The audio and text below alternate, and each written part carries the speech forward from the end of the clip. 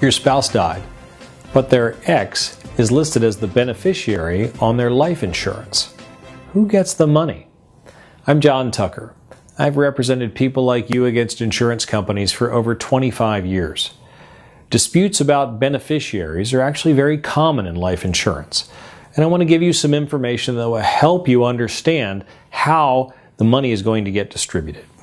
First, how did your spouse have the insurance? If they bought a private life insurance policy compared to buying insurance through their employer's group life insurance plan, it can change how the money is distributed. Private policies are governed by state law. State laws are different. Each of the 50 states actually has different laws that apply to life insurance. In some states, there are laws designed to protect new spouses when there's a divorce. In Florida, for instance, the legislature has passed a law that actually eliminates the rights of a previous spouse after a divorce in life insurance cases in certain circumstances. In Michigan, their state Supreme Court has held that when a spouse gets divorced and waives their claims to assets, they actually waive their claim to life insurance as well. So it depends on your state's particular law, and you need an attorney that is familiar with that state's law.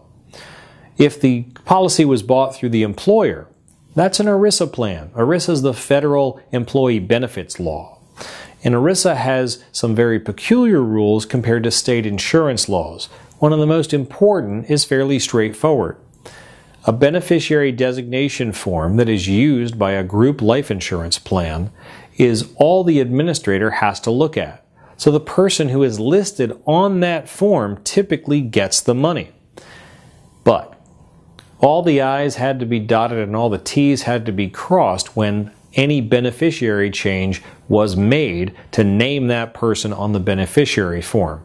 There are procedures in the ERISA plan at the employer that describe exactly what a person needs to do to name somebody as the beneficiary, even if it's the very first beneficiary they name under the plan.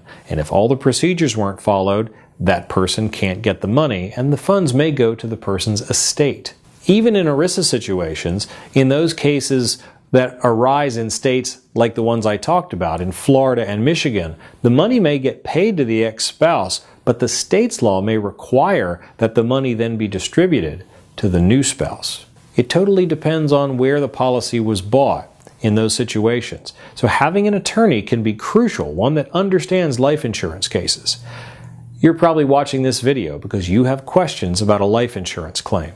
I want you to pick up the phone and call the number on your screen. Let's talk about your claim. I help people like you every day. I'm John Tucker. Thank you for taking the time to watch.